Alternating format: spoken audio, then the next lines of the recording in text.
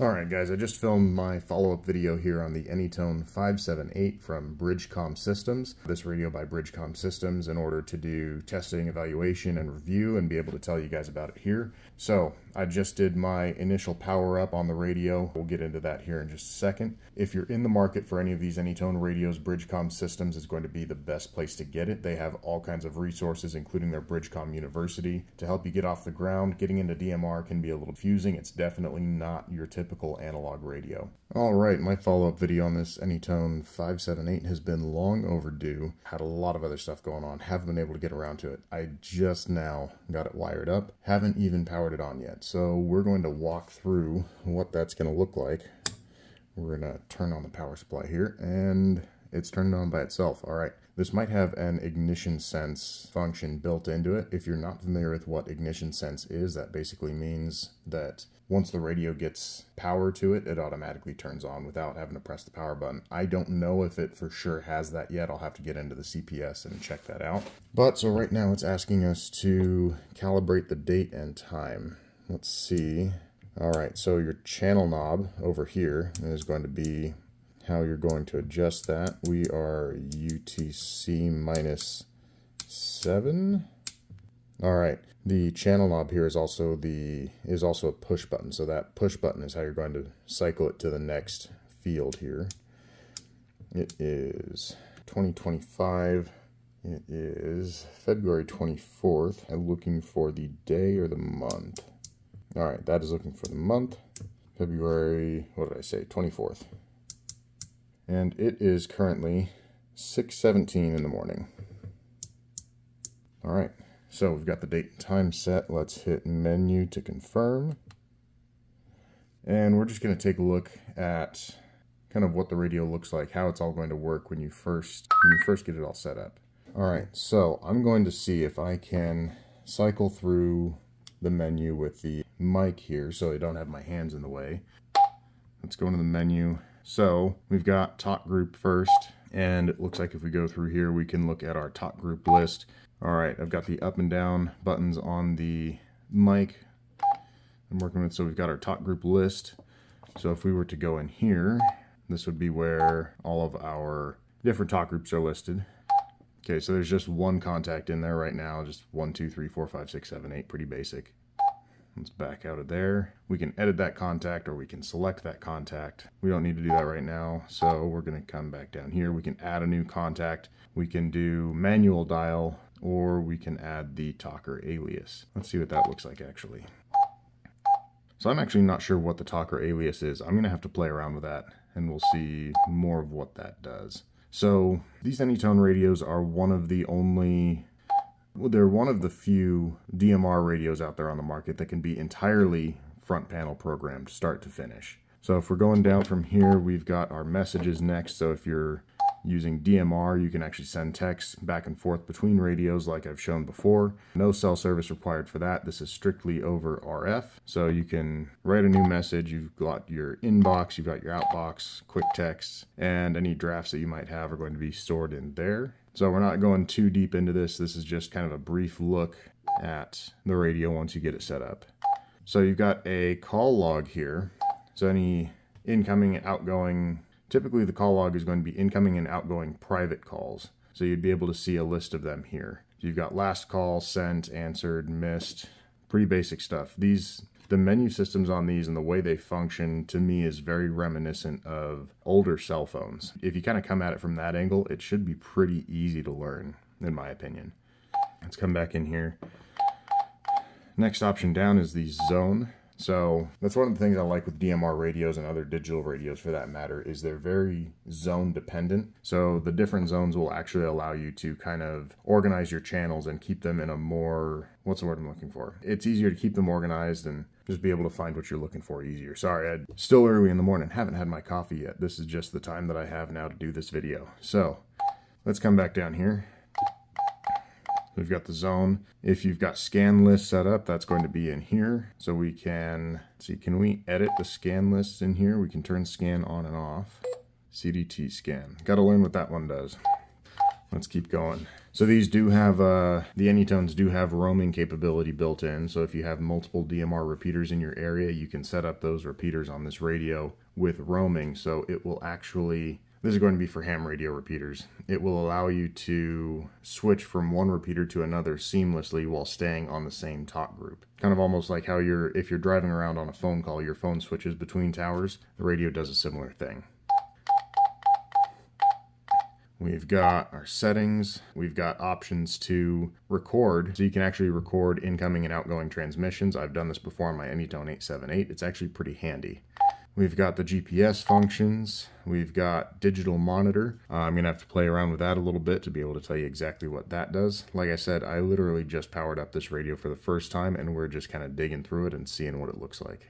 We've got the Bluetooth menu, and we've also got APRS built into this radio.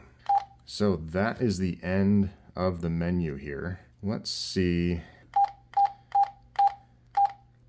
I'm going to take a look here and see how easy it is to figure out how to front panel program a channel. Okay, so we're getting right into the front panel programming here. Channel set. Let's do new channel.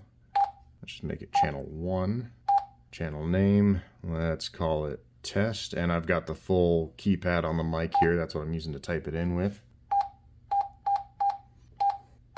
All right, so it's kind of walking us through the options here. So this is creating a digital channel. So now it's asking for what talk group we're using. It's going to choose contact 1, RX group list. It's selecting group 1. Channel exists. Replace. Yes, let's replace it. All right, so now it's saved. Now channel type. Now is when you can select whether it's an analog or digital channel. You can have it combined analog and digital with transmit on analog. You can have it combined analog and digital, transmit on digital. Let's make this a digital channel. And let's go back. We've got transmit power. Sure, power turbo, why not? Offset. Normally I don't mess with the offset. That's going to be like an automatic repeater offset. I tend to prefer to input those frequencies manually myself. Bandwidth. On digital, you don't have an option to select the bandwidth. It's going to be narrow by default. Receive frequency. Let's just put this in. I'm not actually going to transmit right now, but let's just put it in as 446. RX frequency error. So it actually likes to have 5 digits past, I believe it's 5 digits past the decimal. Let's check that. Yeah, 5 digits past the decimal is what the radio wants to have input. So that's been confirmed. Now the trick was trying to figure out how to get out of this menu. Because I've done it before where, was it press and hold delete? Nope, that was not it. Okay, so deleting it allowed us to go back. Let's select that again. Okay, it's still set. All right, so that's how you do it. Delete and then back, and it's still saved. Transmit frequency, we're going to do the same thing here.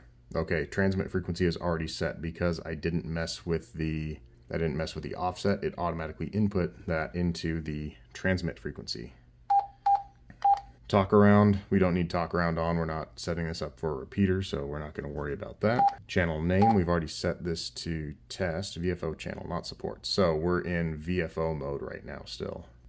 Transmit allow, so this is going to be your, well, it's your transmit allow settings. You can either have it always allow. You can have it to be where if the channel is free, you're allowed to transmit, otherwise the radio won't do it. If you have it set to color code free, which is what most ham radio repeaters want you to have it set up as, that just means if there's a transmission with the same color code on that channel, you won't be able to transmit at that time. So we already lost our place in the menu.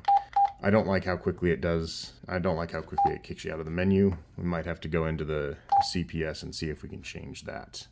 Channel settings. We were at talk around, we were at name, we did TX allow, TX prohibit. So this is if you want to set up a channel to be receive only, you would turn TX prohibit on. That's going to be a good idea if you're setting up any scanner channels for any law enforcement or anything like that. Now we've got our radio ID. There's my radio, which came in the radio already. Let's add a radio ID real quick. I'm going to edit ID, and we're just going to do a random radio ID. It doesn't have to be a ham radio ID in order to use these radios. You can use whatever ID you want. You will have to use a ham radio ID if you want to get onto the repeaters, but I actually use this. I use my DMR radios on my business license frequencies, so I can use whatever ID I want to use. And we can save that radio ID. Let's go back. I know this video is running long. If you've stuck with me this long, thank you. We've got our color codes. Let's keep going down. You can choose your time slot. You can set your digital encryption. This is on ham radio frequency. We're not going to set up the encryption on here, but I will be setting that up at a later date, like I said, on my business license frequencies. Encryption type, we've got normal or enhanced. There's a number of different encryption algorithms that are available on this Anytone. We can get into that more once we look at the CPS. The received group list is kind of like a scan list, but it's specifically for talk groups that are going to be on the same frequency. So it allows you to set up a list of other talk groups that you would want to potentially listen to. That's pretty much all it is. Back into settings. Trying to wrap this up kind of quick here. Sorry we're running so long.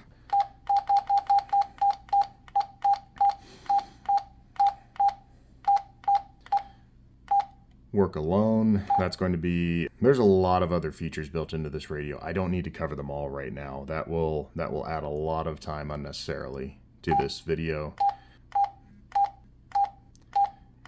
Yeah, there's quite a few settings in here for every channel. So these Anytone 578s, they can be fully front panel programmed, and it's not really that hard to get yourself set up and going without getting into the CPS. That being said, if you go through the CPS, you're going to have a much easier time trying to get it all set up.